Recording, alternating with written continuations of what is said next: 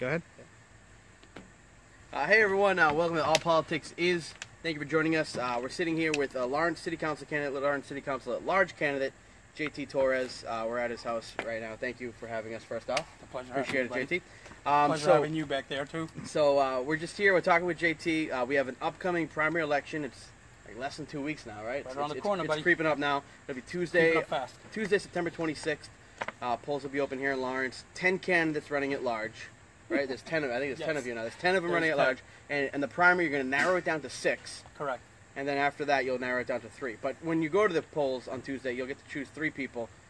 And we have one of those candidates here with you. So, JT. Thank you very much. You want to take a chance to introduce yourself? Just let everyone know who you are. Yeah, but let me, before that too, remember there's early voting too right now. Oh, yes. You can go, if you want absentee ballots, you want to go to City Hall, you can take care of that ahead of time. If you're working that day, it's important that you get out and vote. Absolutely, yeah. Absolutely. So I just wanted to bring that up. up. Yeah, no, absolutely. I don't want to try to miss any votes if I can. No, go for it. So, as you know, well, many, those that don't, my name is JT Torres. I wear multiple hats. I'm a jack of all trades and a master of none.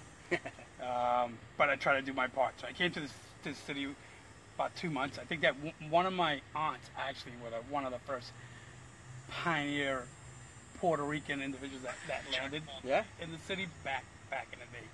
I think she was one of the first Puerto Ricans actually that came to the city. So I've been here ever since. The only time that I've broken a lot of windows in this city, and it's so ironic.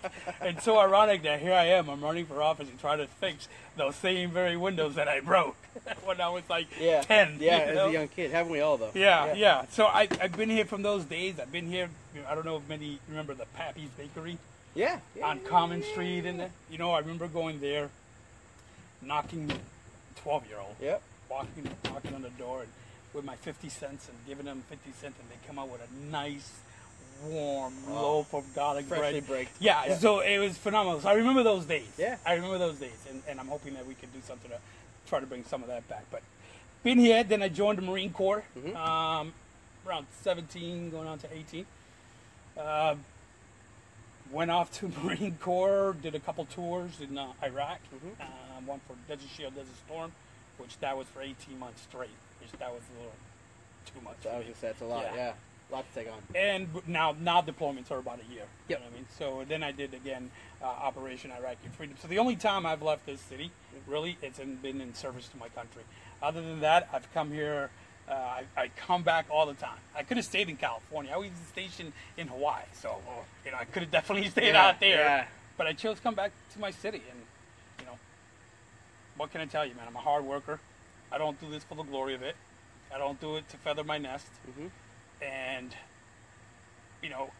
it's just doing the right thing, which is not very hard to do. Before we get really going on it, though, let everyone know what you're doing now. You you play a big role right now in a nonprofit. I do. Thank you. Thank you for important. bringing that up. Thank you very much. So I founded an organization called New England Veterans Liberty House. It's a local agency here at 599 Canal Street, 6th floor, 978-258-2331, before I forget. They're doing, my staff, my volunteers are doing a phenomenal job. So we help, veterans of Lawrence, but we also open our doors to veterans across the country. Yep. So it's not just because you're from Massachusetts or you're not from Massachusetts, I'm not going to help you. No, I'm going to help you. You're a veteran if you come from California or a veteran from Vermont.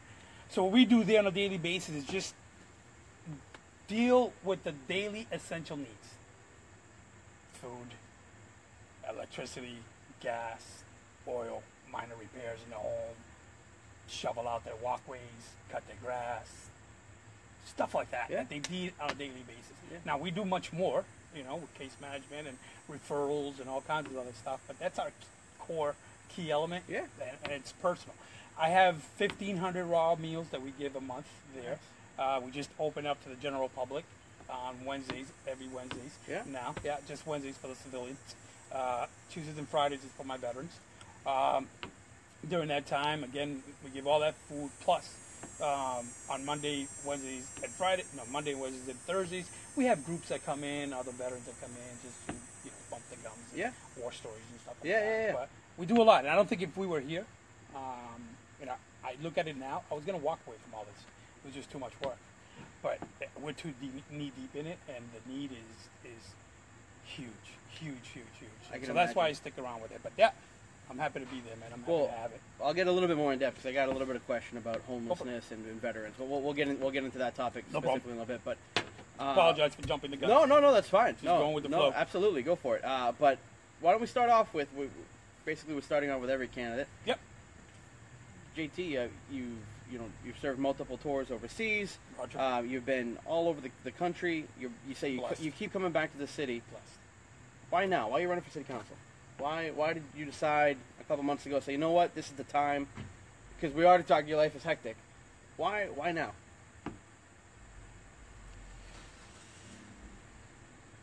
I want my life to make a difference, right? Mm-hmm. That's one. Right. That's maybe all of us. And Yeah. stuff like that. I think it was the right time for me to do this after I actually got the knowledge in the nonprofit world. Okay. And I dealt a lot with, I was dealing a lot with politics. Yeah. I'm See not a lot of career government pol- from that side. Yeah. Yeah. I learned Yeah. more things than what I wanted. Yeah. But seeing all those inner workings, Mm-hmm. I just didn't like what I'm seeing. The administration that's here now, and it's no secret, Dan is my brother in arms. Right. So Veteran I himself. have Yeah. much respect, and I think that him at the helm right now, and maybe good counselors really here that are not just there to be a yes man, but be able to really make simple changes that would have a better quality of life Yeah. for our citizens. Yep.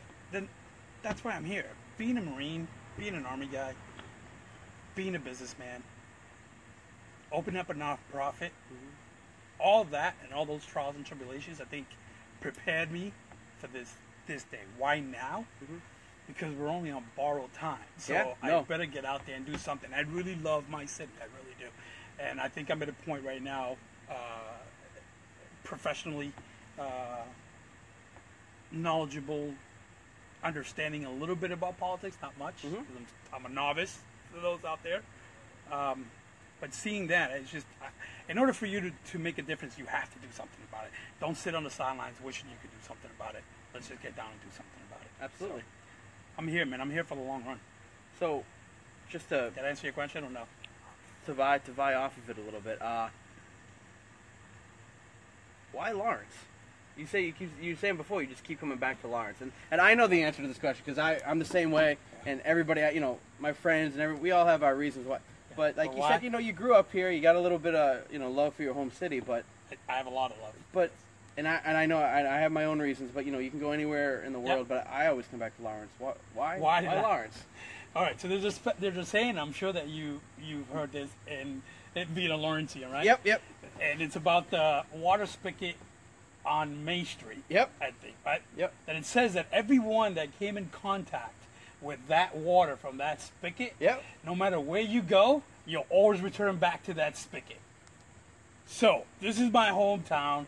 I crawl those areas. Yep. I went through alleyways. I've done a lot of good things and bad things here. Yeah. And it's just a way for me to come back and give back to my city more than what it gave me, or have more respect for my city than I had back then. Before, yeah. You know? I think too. So- I found as I get older and sort of you go other places, you come back, you kind of see the potential. Yeah. Within the city. Exactly. There's a ton of potential within the city. So I agree. I think that draws me back too. That's you can, as you get older, you get wiser, and you'll see, you have a different perspective in you. Yeah, no, in absolutely. life. So So now that's my answer. Coming No, back. that's It's the May spigot. it's Blame it on that. That's May Street. It's the May Street it's spigot. the old spigot there. Yeah. If you had to sort of take a look at this now, you're running for city council. You're going to have, if elected, a lot of say in what goes on within the city. If you had to pick one issue that's going on, one thing that really you think in my district or Lawrence in we'll general. we could say your district if you want to say your district. I mean, I'm a council at large, but I live Right, you live in District E. If you want to Yeah. if you want to talk about your district first, and then we can open it up to the city because Okay. and at large you will have a lot of say Correct. on every other district. But if you want to start here, what's one thing Yeah. in your district that you think that you would like to work on? One thing citywide you want to work on? So let's just do the local here first. Yeah, the absolutely. District E. District E. One of my challenges and one of my goals is to help the many citizens and residents here on Everett Street that stop me all the time about the craziness of that street. Now, I'm all about prevention. You know, I'm not the type of person that likes to come up and now make laws when someone dies. You know what I mean? I try to prevent from a life being taken too soon. That street is horrible. I could hear it from here, the races that goes on. So one thing that I experienced personally myself, and that's why it's touched me, and I'm a little bit more emotionally attached. I moved here about a year after. I was walking around, I met a friend that I haven't seen in 20 years. Wow. He lived right on Everett Street, so I was facing Everett Street, had my dog, we were talking, out of the blue, he goes, a kid. I didn't pay no mind because I was talking to him, but in the peripheral vision, I seen something, but I didn't know what it was. When I turned over, it was a 2-year-old baby. Wow. I dropped my dog. My friend went towards Belknap and Everett to block that car that was coming, and I ran towards the baby. Now, I hold a parent fully responsible for that. Let me just add that. Right. All right? Fully responsible. Because it was a 2-year-old. Right. And I know 2-year-olds could get out, but there's no excuse for that. Right. So we ran, picked up, and it was just getting dusk, and walked around, handed the baby back. What would have happened if it would have been a little bit more darker out there, and there wasn't my friend or me there? I'm sorry. Yeah, it's. You don't even want to think. You don't want to think about it. I got kids. You don't want to think about. I got kids. That's an important. So now we have to. Now I seen that with my own eyes, and when every residents come and tell me, I believe that because that's what I hear and that's what I see. So I'm definitely gonna help. Jim Melito actually was the one that really got that going, but I'm gonna help him up as much as I can to do something to prevent that. And it could be. I don't think 4-way stop signs are gonna make any difference. Yeah. I think more. What I'm going to try to fight with a lot of people is putting speed bumps down. And they could be removable speed bumps. Yeah, in portable the winter. ones. So, yeah, it's not a big deal. Yeah. And I'll also, I'll also volunteer my veterans, to come and put them down and take them off so that the city doesn't have to pay for it. Absolutely. You know what I mean? Yeah. So that's one. The overall general in Lawrence, I'm talking security. As a Marine and an Army veteran and done 13 years, I'm not going to go as far as being a subject matter expert, but I'm an expert in the field of security. Yeah. Pretty much, I would say. Very safe. Yep. Yeah. So we used to go and deploy to places, and the first thing we have to do is try to understand the culture that we're going to go be asking them to die for us. Right. So we do that. Yeah. Then after that, you got to go ahead and now talk to the chief tribal by himself, let him know what you got going on, doing, whatever projects that come up. You have to get that confidence. But all this time, I know this guy wants to kill me. You know what I mean? Right. He's just playing both sides right now. Right. So I always got to have that security level. Yeah. My thing is, if you have secure city, I think, residents will be a lot happier. I think you'll see more residents going out and spending more of their earned dollars in our geographic area, going out to a store, whatever stores there is out here, right? So my thing is security of this city is crucially important to me. Not simply because we could help more in the flow of drugs, through our borders, but putting more boots on ground is the key to this problem. It's getting out of control. I think that the administration has done very well in bringing in, 21 or 23 new officers. Yeah, somewhere up there. They have another 7 that are going to be ready to graduate here soon. And then on that, and those times too, they also have 7 more. So it's getting up there, and I want to be part of that process. Yeah, I want to be able to, because if you're not secured in your own home, you're not going to have people walking around spending money locally. You're not going to have investors that are going to come up here and invest in you. And then we're just going to be, again, the black sheep of the whole state. And I'm just tired of being, what am I looking for? That stigma that Looked at Lawrence that way. Yeah, has. Because there's so many good quality people in the city of Lawrence that really are trying to make a difference. And unfortunately, we're facing an opiate crisis across this country, not just Lawrence. But again, you asked me what my District E I'm passionate about, and my thing forward is definitely security. I got other agendas, obviously, but if you had foremost, security. Well, thank you. Once again, I want to welcome anyone that's joining in with us, midway through this conversation. Is my phone on?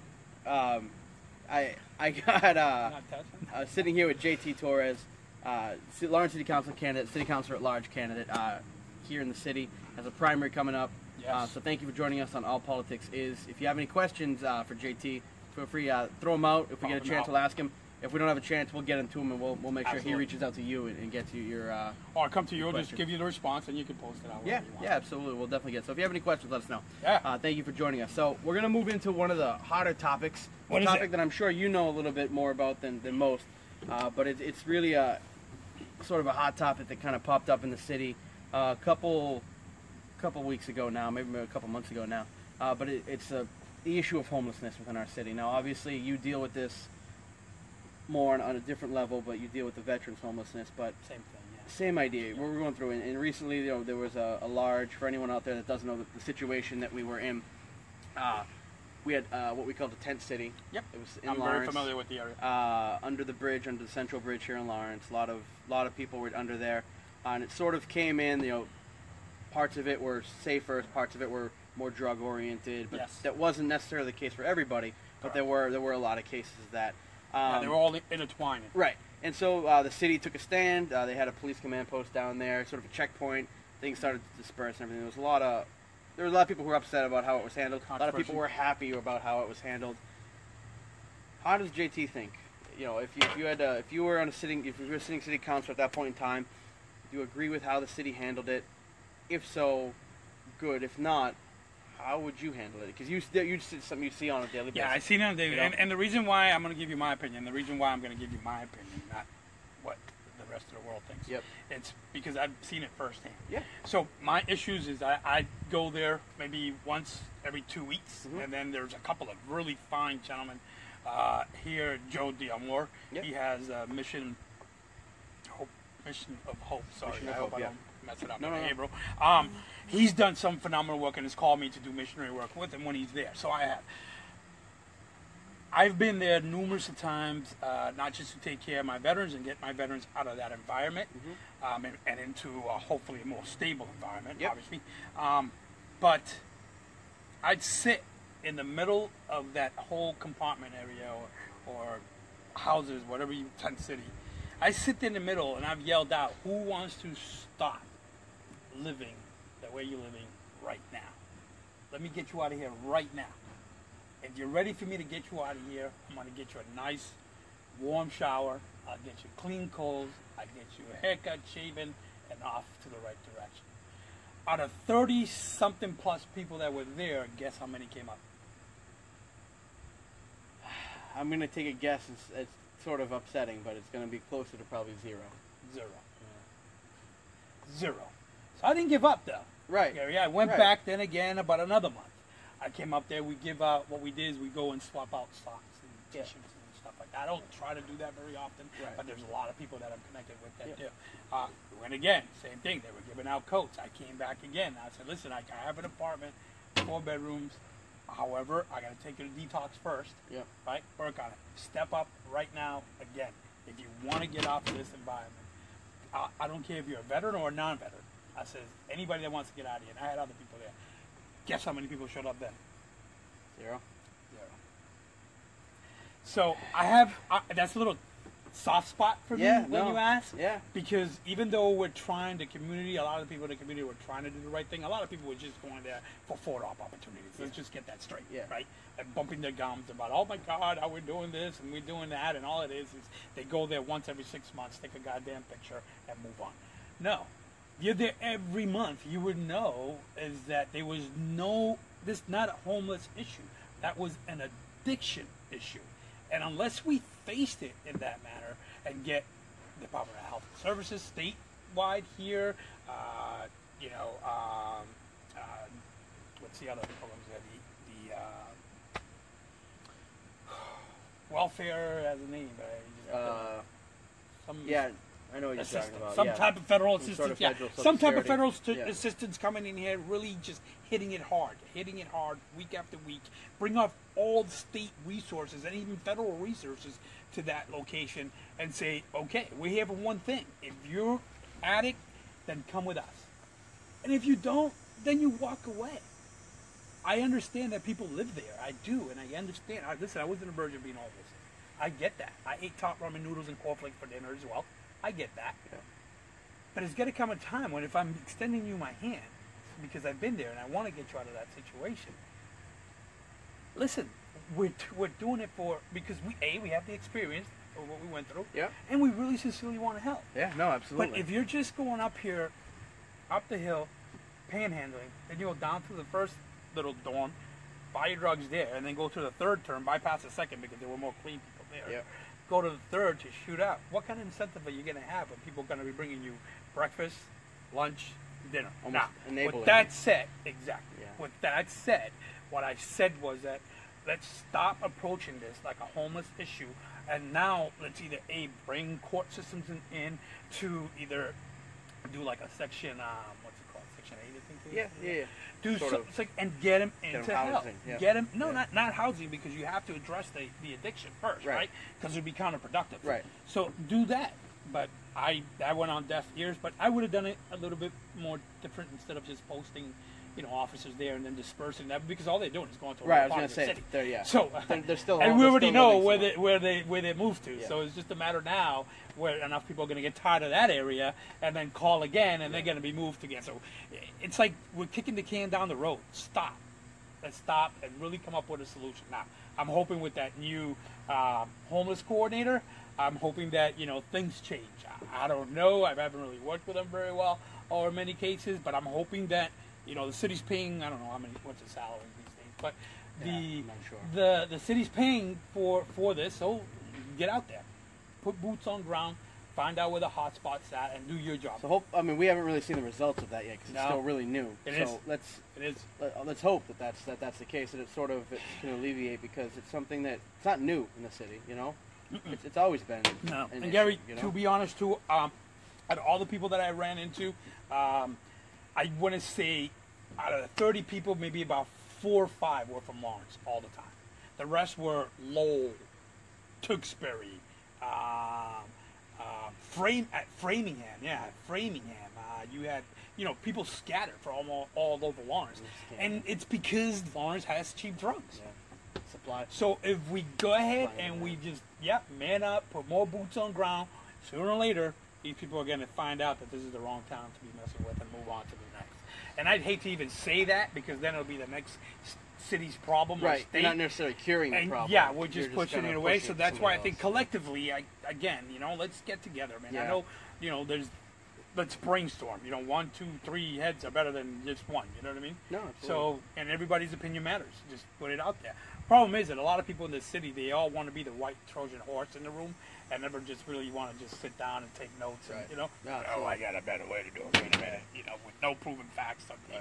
Those are the ones that show up every 6 months for the photo op. Yeah. I tell people now, if you want to go and get a photo op opportunity with my veterans, make sure you bring a checkbook. Yeah. You want to exploit them? Okay, donate $100 or $200 for the picture. Yeah. Plain and simple. I'm just done with that. Understood.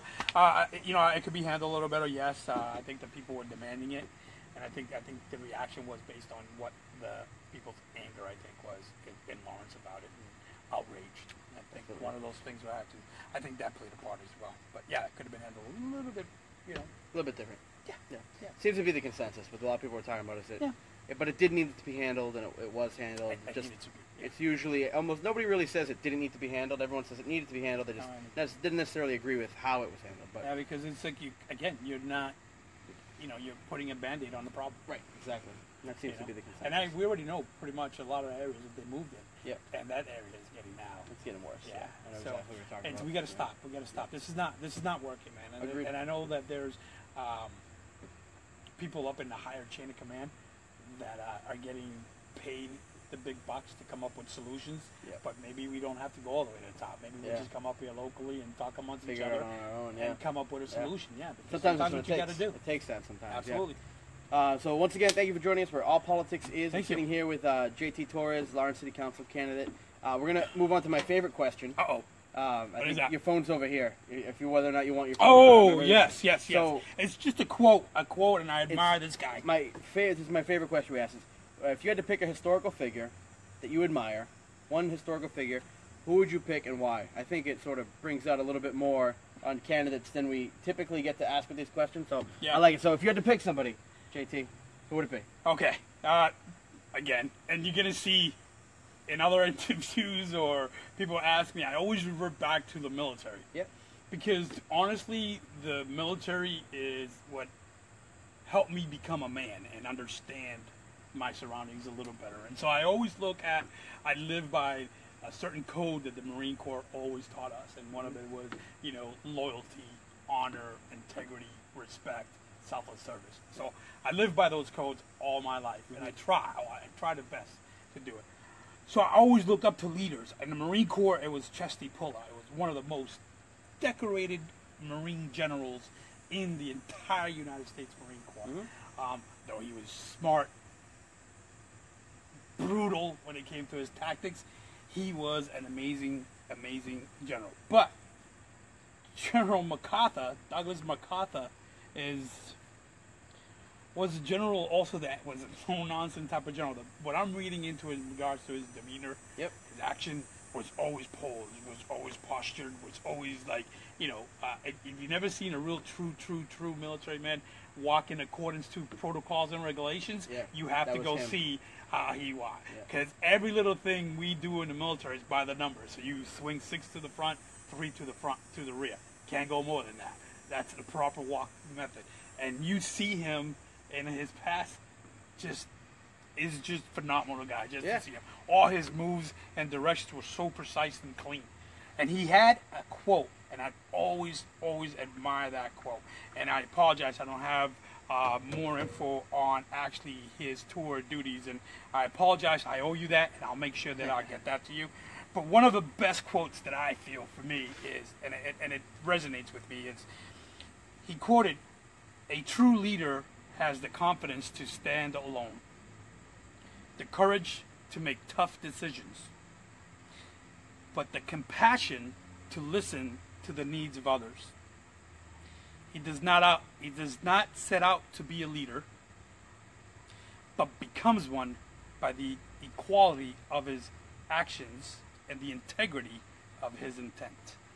Love that quote, man. So read it. Great quote, yeah. Read it, Yeah. dissect it. Yeah, that's a big Really- one. You could really spend time on that really quote get alone. into yeah, it. Yeah, And once you see the connections and, I'm telling you, it'll mean so much more yeah. to you. I took time. I didn't realize how true that was to me. Yeah. It's because I didn't come out here in the Marine Corps. I didn't come out here to be a leader. I didn't. They were giving me position of I was an E2, and they wanted to give me a responsibility of an E3.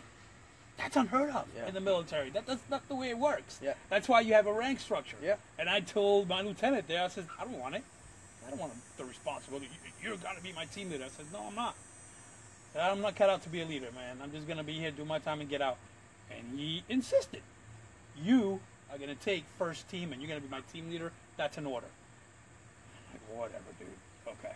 Maybe I get to do a little less, right? Right, yeah. So I did. I went in there. I hated it. Every single minute. I was processed for bad conduct, discharged the first year.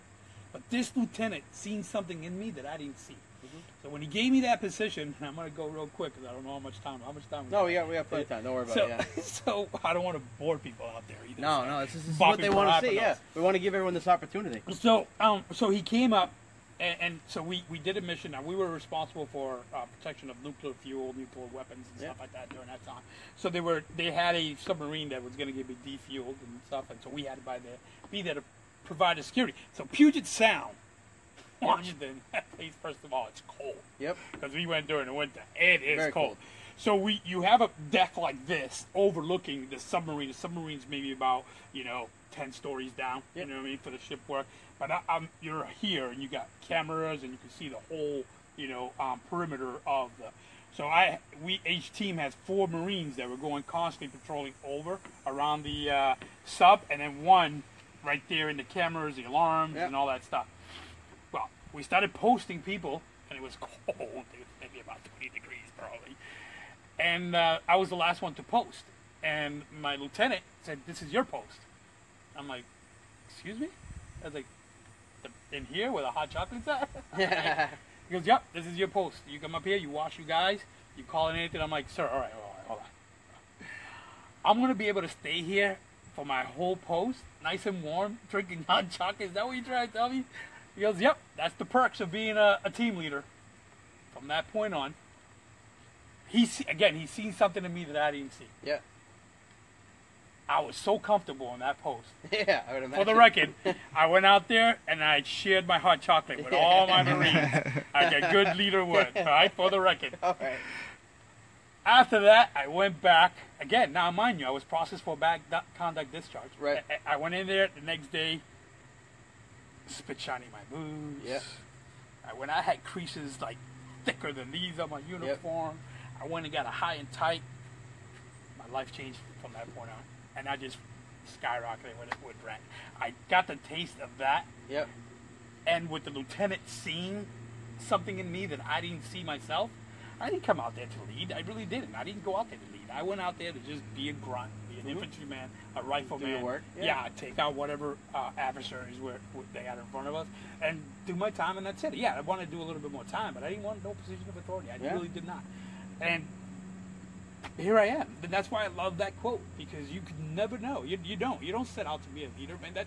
You don't just come up there unless you're taking people and taking them to all these Ivy League schools and grooming them, to a certain point to do exactly something. But people that come from the streets, like, that are not the streets, but come from towns that are not so very popular, and to have that opportunity, that grand opportunity to be taught not only just managerial skills, capabilities, but think outside the box, responsible for lives, which that was even, I think, after I really started thinking about it, you were responsible for lives. That's when I took it serious. I'm like, nah, this can't happen. And from there on, man, I've always had this go get it attitude. You know what I mean? I'm like, if you're complaining about how many problems we have, then you're not spending enough time coming up with a solution. All you're doing is worrying about, what if a dog had a square ass with it's a good one. I like that. So you're stop complaining too much. You're spending too much time not coming up with a solution. I like that. Yeah, that's good. And that's what it is. I don't look at the cup. I don't look at the cup half empty. I look at it, half full. I mean, there's always, for every problem in this country, man, there's always a solution. And if there's people that are willing to just have a civil dialogue about it, I guarantee you we come up with solutions. Absolutely. I guarantee you. So people just got to come up to these places with low ego admissions, you know what I mean? And leave your Trojan horse outside and come together for a better cause. This is our community, man. I clean here all the time. This is what I do, okay? The city, that's the city's responsibility. Right. Why am I going to, I live here, I got time when I cut my grass, I'll cut that grass. Yeah. Clean it up. It's my neighborhood. Yeah, no, absolutely. Right? Yeah, it's my neighborhood. I get you. Over here, and, I mean, it's just you also have to take a little pride in your city, And if you don't, then just go. I think that's part of the problem a lot of times is the lack of. I think people just come up here. And the thing is, we've been so long as marked as one of these cities that, and I'm sure I'm gonna get slack for this, but it is what it is. A city that is very easy to obtain services through whether the federal or state government. And I think a lot of people are getting are spreading that it's, I think, a little bit less stringent here than it would be somewhere else. And we got to keep away from that. We got to keep away from that stigma. We got to get rid of it. Yes, there's too many people here that are in receiving services. Another thing that we don't, another just popped up, excuse me, and I'm going. No, that's fine. The reason pop up is they're talking about, a lot of people, I have not heard not one candidate talk about jobs. What kind of jobs are you really be able to bring to the city that are viable jobs? That it's going to be able to address our demographics, not bringing in high technology jobs. Let me phrase that before anybody just gets out of the job. Bring those jobs in, because we do have kids that are graduating college nowadays, right? And that's what they're dealing with more, right? And we want those kids to come back to the city. Absolutely. Share your knowledge. But we can't forget about the parents that are actually don't have those skills, right? What do we? They're paying the bills while these kids go to school.